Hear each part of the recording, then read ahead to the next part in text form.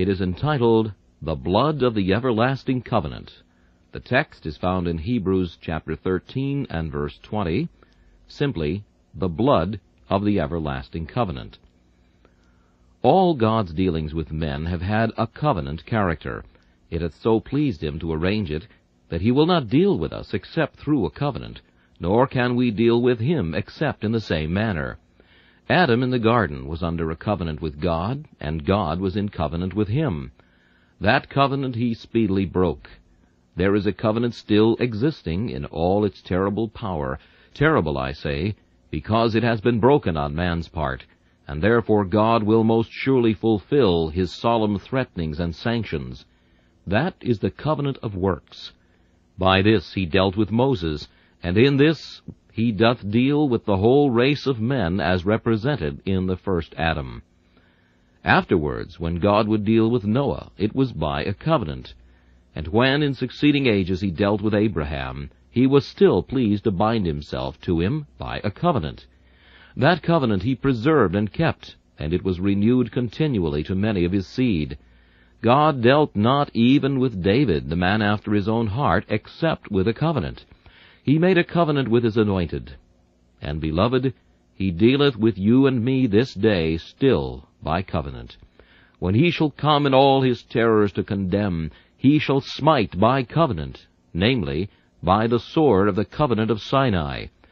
And if he comes in the splendors of his grace to save, he still comes to us by covenant, namely, the covenant of Zion, the covenant which he has made with the Lord Jesus Christ, the head and representative of his people. And mark, whenever we come into close and intimate dealings with God, it is sure to be, on our part, also by covenant. We make with God, after conversion, a covenant of gratitude. We come to him sensible of what he has done for us, and we devote ourselves to him. We set our seal to that covenant when, in baptism, we are united with his church. And day by day, so often as we come around the table of the breaking of bread, we renew the vow of our covenant, and thus we have personal intercourse with God. I cannot pray to him except through the covenant of grace. And I know that I am not his child unless I am his first, through the covenant whereby Christ purchased me, and secondly, through the covenant by which I have given up myself, and dedicated all that I am and all that I have to him. It is important, then, since the covenant is the only ladder which reaches from earth to heaven, since it is the only way in which God has intercourse with us, and by which we can deal with him, that we should know how to discriminate between covenant and covenant, and should not be in any darkness or error with regard to what is the covenant of grace and what is not. It shall be my endeavor this morning to make as simple and as plain as possible the matter of the covenant spoken of in our text, and I shall speak thus: first, upon the covenant of grace; secondly, its everlasting character; and thirdly, the relationship which the blood bears to it, the blood of the everlasting covenant. First of all, then, I have to speak this morning of the covenant mentioned in the text, and I observe that we can readily discover at first sight what the covenant is not. We see at once that this is not the covenant of works, for the simple reason that this is an everlasting covenant. Now, the covenant of works was not everlasting in any sense whatever. It was not eternal. It was first made in the Garden of Eden. It had a beginning. It has been broken. It will be violated continually, and will soon be wound up and pass away. Therefore it is not everlasting in any sense. The covenant of works cannot bear an everlasting title, but as the one in my text is an everlasting covenant, therefore it is not the covenant of works. God made a covenant first of all with the human race, which ran in this wise: If thou, O man, wilt be obedient, thou shalt live and be happy. But if thou wilt be disobedient, thou shalt perish. In the day that thou disobeyest me, thou shalt die. That covenant was made with all of us in the person of our representative, the first Adam. If Adam had kept that covenant, we believe we should every one of us have been preserved. But inasmuch as he broke the covenant, you and I and all of us fell down, and were considered henceforth as the heirs of wrath, as inheritors of sin, as prone to every evil, and subject to every misery. That covenant has passed away with regard to God's people. It has been put away through the new and better covenant, which has utterly and entirely eclipsed it by its gracious glory. Again, I may remark that the covenant here meant is not the covenant of gratitude, which is made between the loving child of God and his Savior. Such a covenant is very right and proper. I trust all of us who know the Savior have said in our very hearts, "'Tis done, the great transaction's done. I am my Lord's, and he is mine." We have given up everything to him. But that covenant is not the one in the text, for the simple reason that the covenant in our text is an everlasting one. Now ours was only written out some few years ago. It would have been despised by us in the earlier parts of our life, and cannot at the very utmost be so old as ourselves. Having thus readily shown what this covenant is not, I may observe what this covenant is. And here it will be necessary for me to subdivide this head again, and to speak of it thus. To understand a covenant, you must know who are the contracting parties. Secondly, what are the stipulations of the contract. Thirdly, what are the objects of it. And then, if you would go still deeper, you must understand something of the motives which lead the contracting parties to form the covenant between themselves. Now, in this covenant of grace, we must first of all observe the high contracting parties between whom it was made. The covenant of grace was made before the foundation of the world, between God the Father and God the Son. Or, to put it in a yet more scriptural light, it was made mutually between the three divine persons of the adorable Trinity. This covenant was not made directly between God and man. Man did not at that time exist. But Christ stood in the covenant as man's representative. In that sense, we will allow that it was a covenant between God and man, but not a covenant between God and any man personally and individually. It was a covenant between God with Christ, and through Christ indirectly with all the blood-bought seed who were loved of Christ from the foundation of the world. It is a noble and glorious thought, the very poetry of that old Calvinistic doctrine which we teach, that long ere the day-star knew its place, before God had spoken existence out of nothing, before angel's wing had stirred the unnavigated ether, before a solitary song had disturbed the solemnity of the silence in which God reigned supreme, he had entered into solemn counsel with himself, with his Son, and with his Spirit, and had in that counsel decreed, determined, purposed, and predestinated the salvation of his people. He had, moreover, in the covenant arranged the ways and means, and fixed and settled everything which should work together for the effecting of the purpose and the decree. My soul flies back now, winged by imagination and by faith, and looks into that mysterious council chamber, and by faith I behold the Father pledging himself to the Son, and the Son pledging himself to the Father, while the Spirit gives his pledge to both, and thus that divine compact, long to be hidden in darkness, is completed and settled, the covenant which in these latter days has been read in the light of heaven, and has become the joy and hope and boast of all the saints. And now, what were the stipulations of this covenant? They were somewhat on this wise. God had foreseen that man after creation would break the covenant of works, that however mild and gentle the tenure upon which Adam had possession of paradise, yet that tenure would be too severe for him, and he would be sure to kick against it and ruin himself. God had also foreseen that his elect ones, whom he had chosen out of the rest of mankind, would fall by the sin of Adam, since they, as well as the rest of mankind, were represented in Adam. The covenant, therefore, had for its end the restoration of the chosen people. And now we may readily understand what were the stipulations. On the Father's part, thus runs the covenant. I cannot tell you it in the glorious celestial tongue in which it was written. I am fain to bring it down to the speech which suiteth to the ear of flesh, and to the heart of a mortal. Thus, I say, runs the covenant, in lines like these. I, the Most High Jehovah, to hereby give unto my only begotten and well-beloved Son a people, countless beyond the number of the stars, who shall be by him washed from sin, by him preserved, and kept, and led, and by him at last presented before my throne, without spot or wrinkle or any such thing. I covenant by oath, and swear by myself, because I can swear by no greater, that these whom I now give to Christ shall be forever the objects of my eternal love.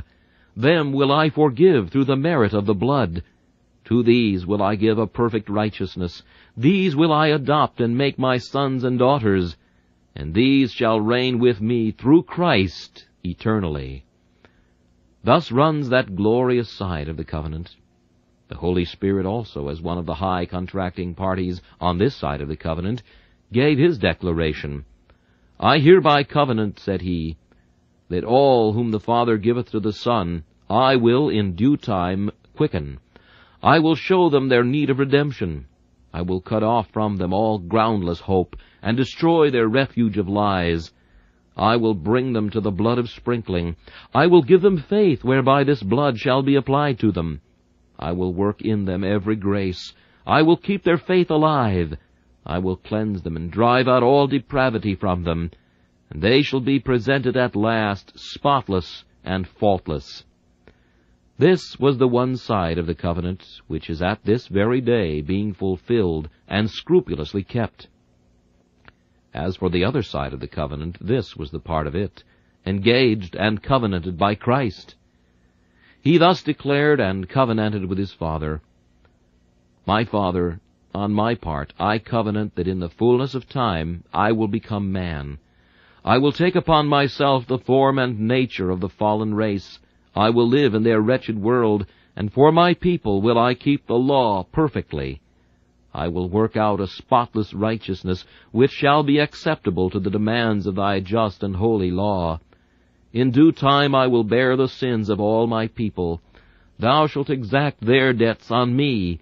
The chastisement of their peace I will endure, and by my stripes they shall be healed. My Father, I covenant and promise that I will be obedient unto death, even the death of the cross. I will magnify thy law and make it honorable. I will suffer all they ought to have suffered. I will endure the curse of thy law, and all the vials of thy wrath shall be emptied and spent upon my head. I will then rise again. I will ascend into heaven. I will intercede for them at thy right hand. And I will make myself responsible for every one of them, that not one of those whom thou hast given me shall ever be lost. But I will bring all my sheep, of whom by my blood thou hast constituted me the shepherd. I will bring every one safe to thee at last. Thus ran the covenant.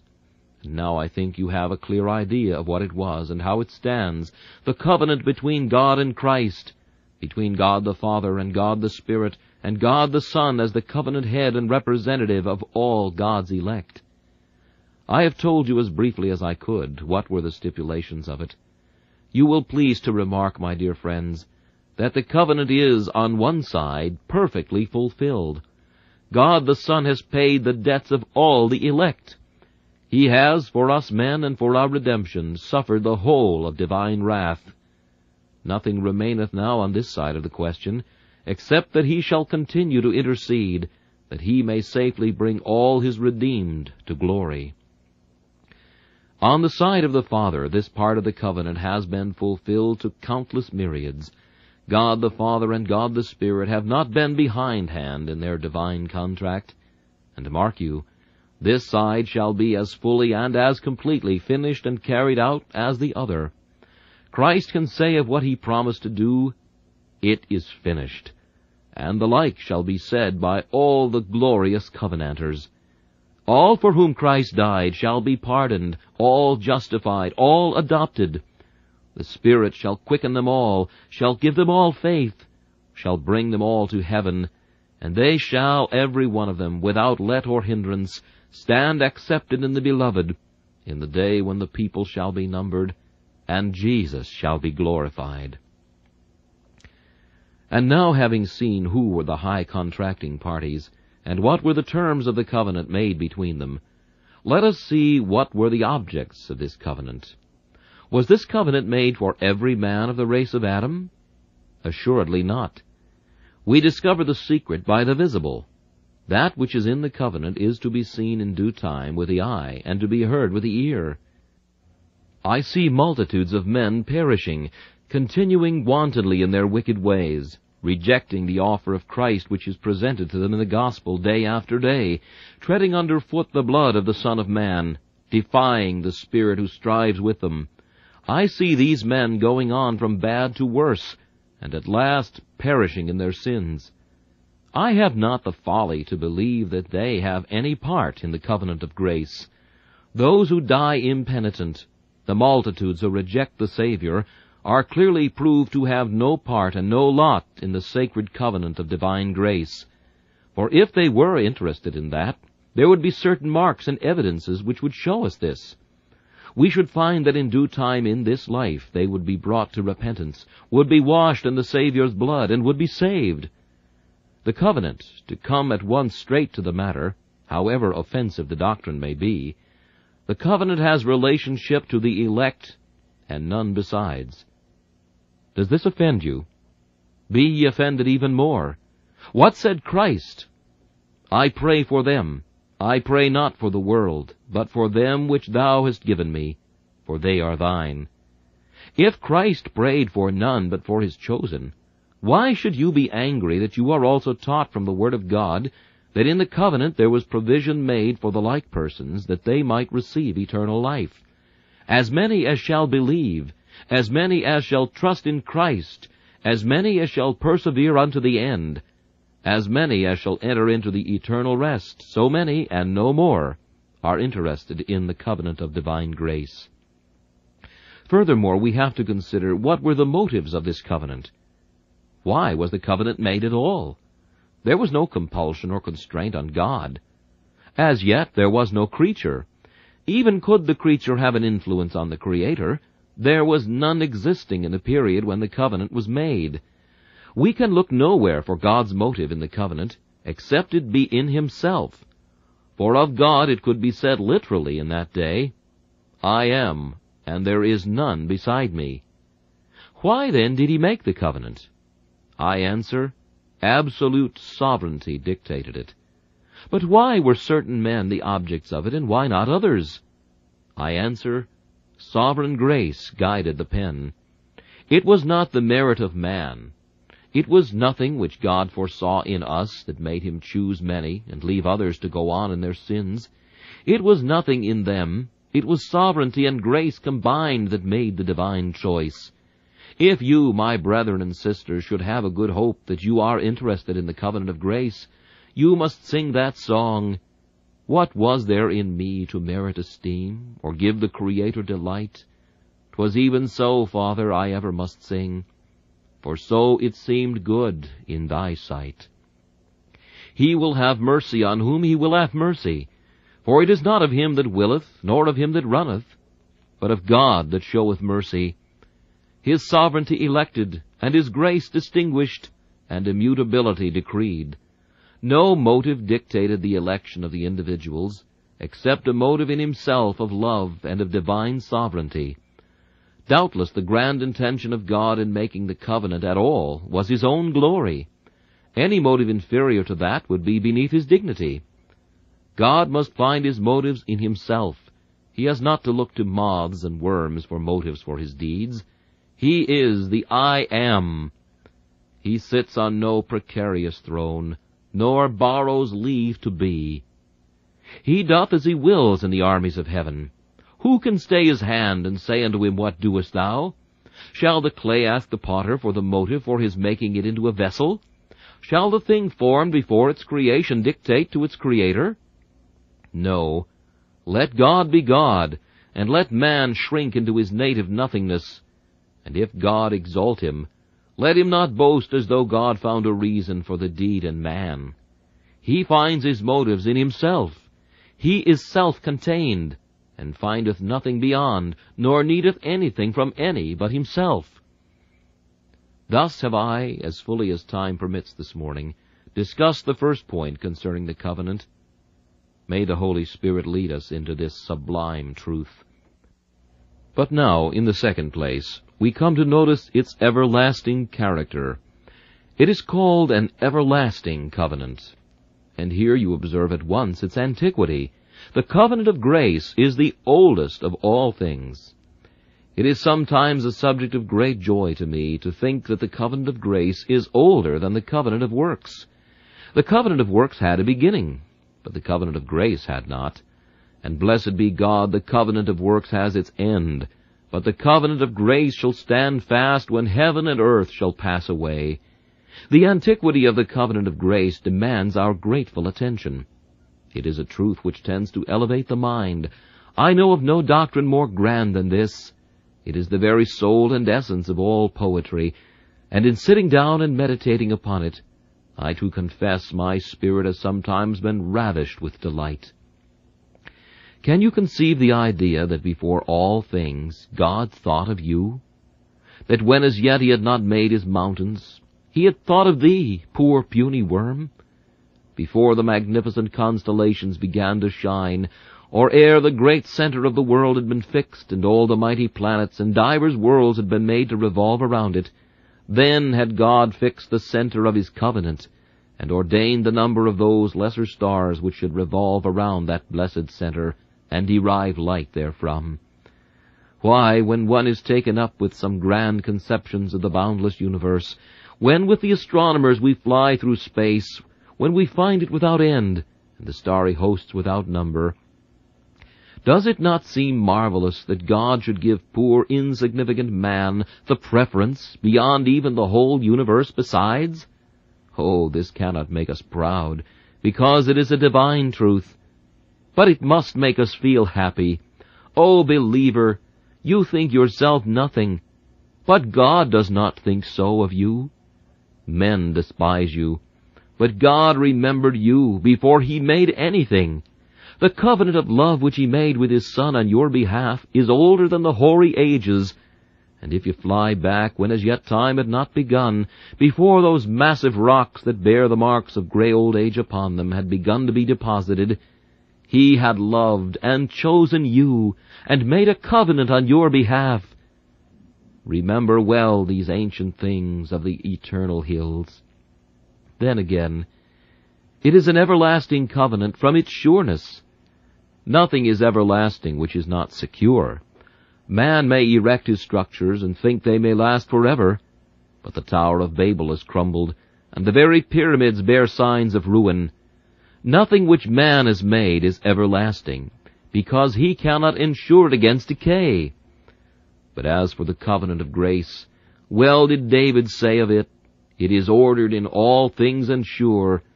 It is signed and sealed and ratified, in all things ordered well. There is not an if or a but in the whole of it from the beginning to end. Free will hates God's shalls and wills, and likes man's ifs and buts. But there are no ifs and buts in the covenant of grace. Thus the tenure runs, I will, and they shall. Jehovah swears it, and the Son fulfills it. It is, it must be true. It must be sure, for I am determines. Hath he said, and shall he not do it? Or hath he spoken, and shall he not make it good? It is a sure covenant. I have sometimes said, if any man were about to build a bridge or a house, if he would leave me just one single stone, or one timber to put where I liked, I would undertake that his house would fall down. Let me, if there is anyone about to construct a bridge, have just simply the placing of one stone. I will select which stone it shall be, and I will defy him to build a bridge that shall stand. I should simply select the keystone, and then he might erect whatever he pleased, and it should soon fall. Now the Arminian's covenant is one that cannot stand, because there are one or two bricks in it, and that is putting it in the slightest form.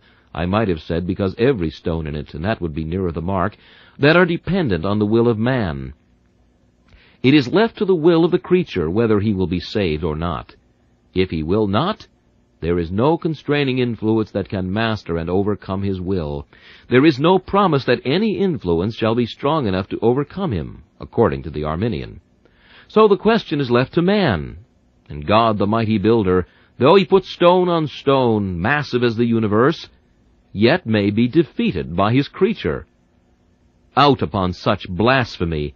The whole structure from beginning to end is in the hand of God. The very terms and conditions of that covenant are become its seals and guarantees, seeing that Jesus has fulfilled them all. Its full accomplishment in every jot and tittle is sure, and must be fulfilled by Christ Jesus, whether man will or man will not. It is not the creature's covenant, it is the Creator's. It is not man's covenant, it is the Almighty's covenant, and he will carry it out and perform it, the will of man notwithstanding. For this is the very glory of grace, that man hates to be saved, that he is at enmity with him. Yet God will have him redeemed, that God's covenant is, you shall, and man's intention is, I will not, and God's shall conquers man's, I will not. Almighty grace rides victoriously over the neck of free will, and leads it captive in glorious captivity to the all-conquering power of irresistible grace and love. It is a sure covenant, and therefore deserves the title of everlasting. Furthermore, it is not only sure, but it is immutable. If it were not immutable, it could not be everlasting. That which changes passes away. We may be quite sure that anything that has the word change on it will sooner or later die and be put away as a thing of naught. But in the covenant everything is immutable. Whatever God has established must come to pass, and not word or line or letter can be altered. Whatever the Spirit voweth shall be done, and whatever God the Son promised hath been fulfilled, and shall be consummated at the day of his appearing. Oh, if we could believe that the sacred lines could be erased, that the covenant could be blotted and blurred, why then, my dear friends, we might lie down in despair. I have heard it said by some preachers that when the Christian is holy, he is in the covenant, that when he sins, he is crossed out again, that when he repents, he is put in again, and then if he falls, he is scratched out once more, and so he goes in and out of the door as he would in and out of his own house. He goes in at one door and out of another. He is sometimes the child of God, and sometimes the child of the devil, sometimes an heir of heaven, and anon an heir of hell. And I know one man who went so far as to say that although a man might have persevered through grace for 60 years, yet should he fall away the last year of his life, if he should sin and die so, he would perish everlastingly, and all his faith and all the love which God had manifested to him in the days gone by would go for nothing. I am very happy to say that such a notion of God is just the very notion I have of the devil. I could not believe in such a God, and could not bow down before him. A God that loves today and hates tomorrow, a God that gives a promise, and yet foreknows after all that man shall not see the promise fulfilled, a God that forgives and punishes, that justifies and afterwards executes, is a God that I cannot endure. He is not the God of the Scriptures, I am certain, for he is immutable, just, holy, and true, and having loved his own, he will love them to the end. And if he hath given a promise to any man, the promise shall be kept, and that man once in grace is in grace forever, and shall without fail by and by enter into glory. And then, to finish up this point, the covenant is everlasting because it will never run itself out. It will be fulfilled, but it will stand firm. When Christ hath completed all, and brought every believer to heaven, when the Father hath seen all his people gathered in, the covenant, it is true, will come to a consummation, but not to a conclusion. For thus the covenant runs: the heirs of grace shall be blessed forever, and as long as forever lasts, this everlasting covenant will demand the happiness, the security, the glorification of every object of it. Having thus noticed the everlasting character of the covenant, I conclude by the sweetest and most precious portion of the doctrine, the relationship which the blood bears to it, the blood of the everlasting covenant. The blood of Christ stands in a fourfold relationship to the covenant. With regard to Christ, his precious blood shed in Gethsemane, in Gabbatha, and Golgotha is the fulfillment of the covenant. By this blood sin is cancelled. By Jesus' agonies justice is satisfied. By his death the law is honored. And by that precious blood in all its mediatorial efficacy, and in all its cleansing power, Christ fulfills all that he stipulated to do on the behalf of his people towards God. O believer, look to the blood of Christ, and remember that there is Christ's part of the covenant carried out. And now there remains nothing to be fulfilled but God's part. There is nothing for thee to do. Jesus hath done it all. There is nothing for free will to supply. Christ has done everything that God can demand. The blood is the fulfillment of the debtor's side of the covenant. And now God becometh bound by his own solemn oath to show grace and mercy to all whom Christ has redeemed by his blood. With regard to the blood in another respect, it is to God the Father the bond of the covenant. When I see Christ dying on the cross, I see the everlasting God from that time, if I may use the term of him who ever must be free, bound by his own oath and covenant to carry out every stipulation. Does the covenant say, "A new heart will I give to thee, and a right spirit will I put within thee"? It must be done, for Jesus died, and Jesus' death is the seal of the covenant. Does it say, "I will sprinkle pure water upon them, and they shall be clean. From all their iniquities will I cleanse them"? Then it must be done, for Christ has fulfilled his part, and therefore now we can present the covenant no more as a thing of doubt, but as our claim on God through Christ, and coming humbly on our knees, pleading that covenant, our Heavenly Father will not deny the promises contained therein, but will make every one of them yea and amen to us through the blood of Jesus Christ. Then again, the blood of the covenant has a relation to us as the objects of the covenant, and that is its third light. It is not only a fulfillment as regards Christ, and a bond as regards his Father, but it is an evidence as regards ourselves. And here, dear brothers and sisters, let me speak affectionately to you. Are you relying wholly upon the blood? Has his blood, the precious blood of Christ, been laid to your conscience? Have you seen your sins pardoned through his blood? Have you received forgiveness of sins through the blood of Jesus? Are you glorying in his sacrifice? And is his cross your only hope and refuge? Then you are in the covenant. Some men want to know whether they are elect. We cannot tell them unless they will tell us this. Dost thou believe? Is thy faith fixed on the precious blood? Then thou art in the covenant. And oh, poor sinner, if thou hast nothing to recommend thee, if thou art standing back and saying, "I dare not come, I am afraid, I am not in the covenant," still Christ bids thee come. "Come unto me," saith he. If thou canst not come to the covenant Father, come to the covenant surety. Come unto me, and I will give thee rest. And when thou hast come to him, and his blood has been applied to thee, doubt not, but that in the red roll of election stands thy name. Canst thou read thy name in the bloody characters of the Saviour's atonement? Then shalt thou read it one day in the golden letters of the Father's election. He that believeth is elected.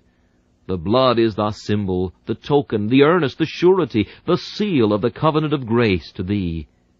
It must ever be the telescope through which thou canst look to see the things that are afar off. Thou canst not see thy election with the naked eye, but through the blood of Christ thou canst see it clear enough. Trust thou in the blood, poor sinner, and then the blood of the everlasting covenant is a proof that thou art an heir of heaven. Lastly, the blood stands in a relationship to all three, and here I may add that the blood is the glory of all. To the Son it is the fulfillment, to the Father the bond, to the sinner the evidence, and to all, the Father, to Son, and to sinner, it is the common glory and the common boast. In this the Father is well pleased. In this the Son also, with joy, looks down and sees the purchase of his agonies. And in this must the sinner ever find his comfort and his everlasting song. Jesus, thy blood and righteousness are my glory, my song forever and ever. And now, my dear hearers, I have one question to ask, and I have done. Have you the hope that you are in the covenant? Have you put your trust in the blood? Remember, though you imagine perhaps from what I've been saying that the gospel is restricted, the gospel is freely preached to all. The decree is limited, but the good news is as wide as the world.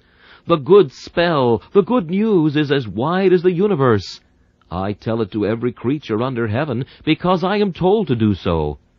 The secret of God, which is to deal with the application, that is restricted to God's chosen ones, but not the message, for that is to be proclaimed to all nations. Now thou hast heard the gospel many and many a time in thy life.